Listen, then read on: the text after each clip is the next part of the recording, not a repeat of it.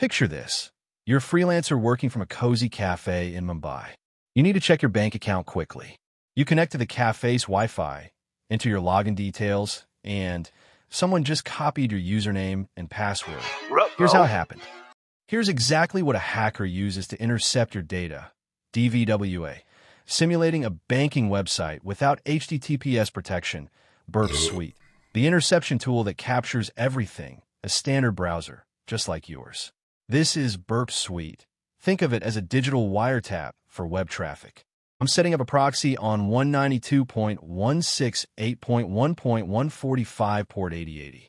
In a real attack, this could be disguised as the cafe's actual Wi-Fi router. Now watch this.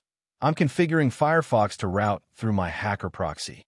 This could happen if you connect to a fake Wi-Fi hotspot called CCD free instead of the real Café Coffee Day free. Manual proxy configuration 192.168.1.145 port 8080. In a coffee shop attack, this would be the hacker's computer IP address. This is how network traffic gets redirected, with all traffic flowing through the attacker's computer first. I'm turning on intercept and burp. This means every single request gets captured before reaching the real server. Your bank thinks you're connecting directly, but you're not. Now I'm at what looks like a typical banking portal. I'll enter credentials, admin, and password.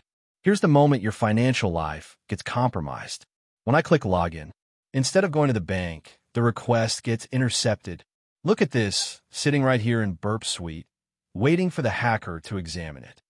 There it is, your banking username and password in plain text.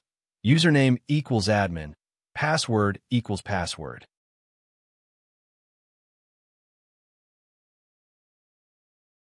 This is why HTTPS is crucial for banking sites.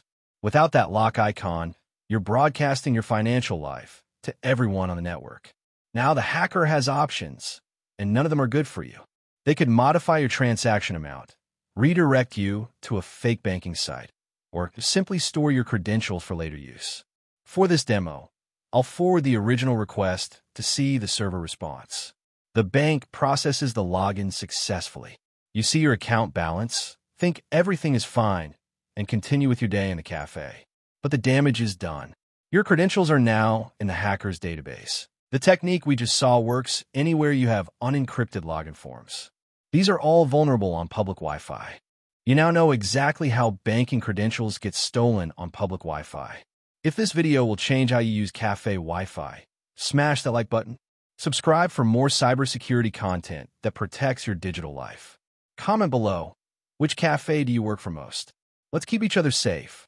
DVWA and Burp Suite download links are below. Stay secure, and see you next time.